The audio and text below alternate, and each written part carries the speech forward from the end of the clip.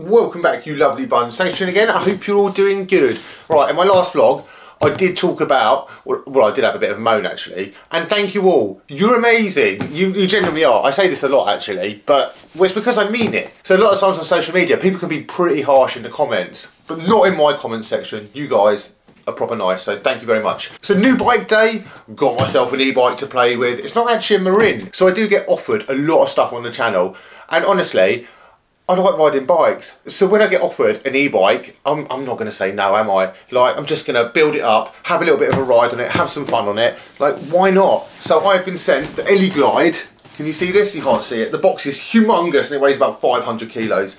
But yeah, Eleglide M1. So for anyone that's not based in the UK, at the moment in the UK, well I suppose this is all around the world, the prices are quite high for everything and our electricity prices have just gone like massively up. So I'm estimating the cost of charging this bike at about £15,000 for a fully charged bike. Putin's gone mad. I mean, he was always mad, but like he's gone more mad and has decided to like invade the world. He's gone on his Adolf Hitler one. And so now everything's gone up in price, and that includes like electricity prices. So plugging in a bike is a lot more expensive to charge. There we go. That was like slightly serious. Look at me dealing with current events. I'm going to get rid of this box and I'm going to show you what's inside. It's like a mountain bike, hardtail, kind of commutey. I'll show you. Let's get rid of this box and look at that. Magic. Oh my God. Look, this is it. Here we go. Beautifully packaged. I've got to say that. Oh. Wow, that is a weighty thing. Yeah, so this is the Eleglide M1. It's got a 250 watt motor. So we're going to build this. Oh my God, this is a this is a beast. We're going to build this up and go for a bit of a ride. But the one thing I have just remembered is that I need to charge it before going for a ride. I was about to say I think I'm addicted to new bikes or just bikes in general, and then I look around my house and it's literally filled to the brim with bikes of all different types. I think it is getting to the point where I have a bit of a problem, isn't it? I think it's just a matter of putting the bars on, putting the wheels on, and then you're ready to go. Sorry, I'm waffling. I'm all excited and a bit confused. Let's build the bike. Right, so let's liberate this bike from its packaging. Ugh. Do you know what I am going to do? I am going to swap the tyres. I'm sure there's nothing wrong with the CST all-terrains. Not like all-terrain, all-terrains. Like all of them, every one of them. I'm going to put these Goodyear counties on instead. One, because they're tan wool. But two, like, I mean, it's Goodyear, isn't it? And like, they really are all terrain. So we'll be giving it a massive tyre upgrade straight away. So I do ride a lot of bikes on this channel, right? And the thing is that I don't even know how much my cheapest bike is. I suppose my cheapest bike is probably my track bike. And that's probably like nearing £2,000. And then, you know, when you've got like the Stayer, which is like a custom steel frame with like Ultegra. Then I've got the Yo-Yo with the E-Tap on it, like my gravel bike. I have a lot of high-end bikes. So it's quite nice to actually try out something that's not, well, like a high-end bike. Like this is certainly not a high-end bike. And actually, if you go to the link down below, there we go, here's the plug. 41% off this bike, so it's £599.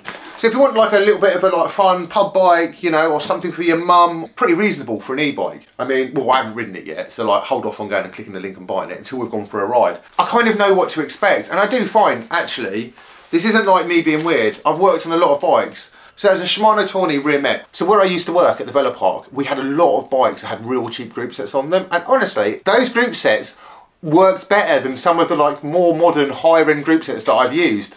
They just seem to be indestructible. Like the shifting wasn't as smooth, I'm going to be honest. And obviously they didn't have an 11 speed.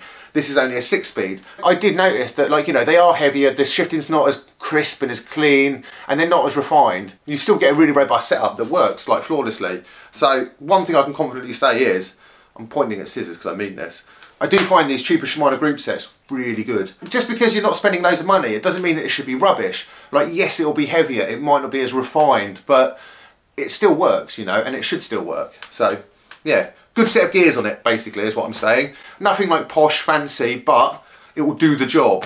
So it's got a rear wheel motor in it, 250 watts. So I think that combined with like your own wattage, that should get you up like most hills, I think, you know, relatively easily. Waffling, waffling, waffling, as per usual.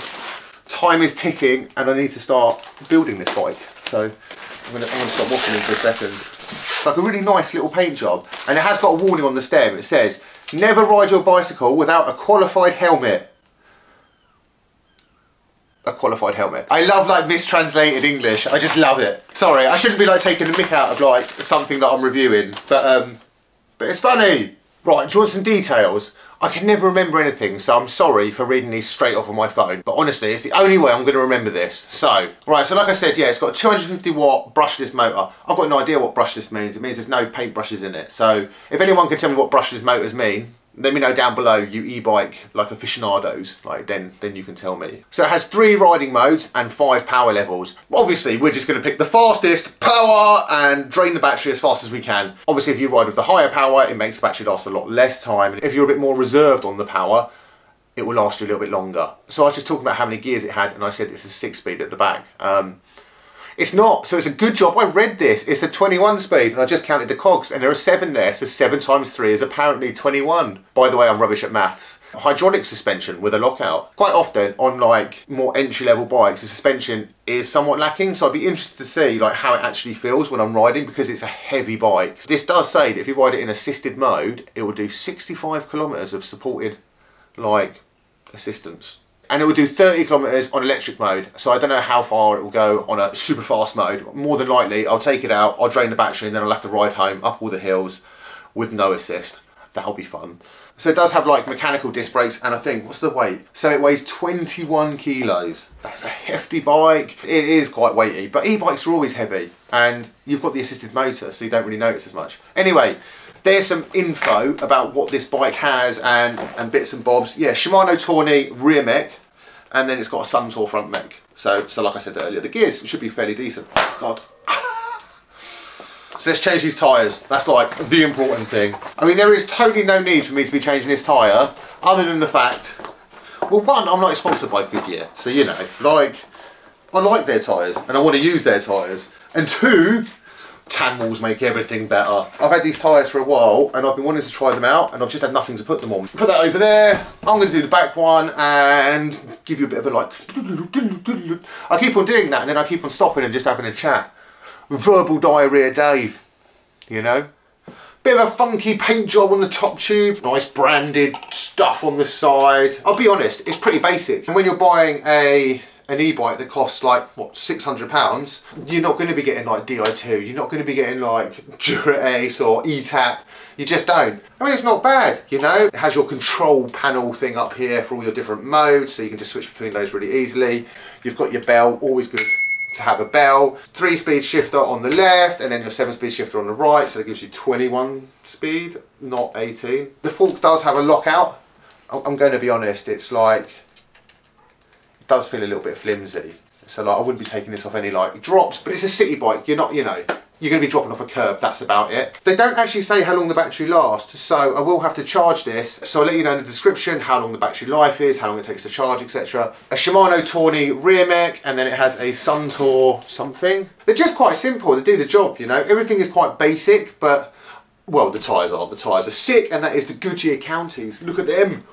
Oh, it looks awesome, doesn't it, with a tan wall. Yeah, comfy seat. There we go, that's pretty much it. Yeah, so it seems you can set it up with the throttle for actually just like that more like moped use, or you can use it as an e-bike, assisted bike, and the motor only kicks in when you're pedaling and you need to pedal for the motor to engage. That's what I think. I might be wrong. We're gonna have to take it for a ride to find out. Well, that's quite cool though. I like the light. Look. The light. This is the Eleglide M1. I'm going to get charging it and I'm going to take it for a bit of a spin, and if you click the link down below you can get it quite cheap.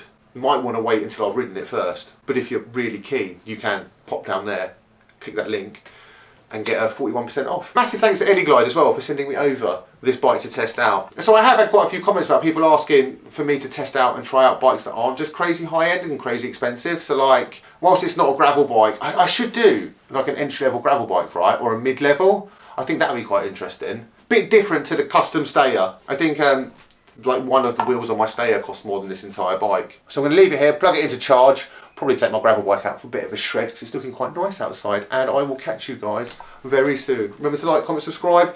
Oh, we're nearly on 20k, so definitely nearly subscribe. We're like 1,000 subs away nearly from 20,000 subs, so that's mega. Anyway, remember to like, comment, subscribe. You guys are amazing, and I'll see you guys very soon. Bye.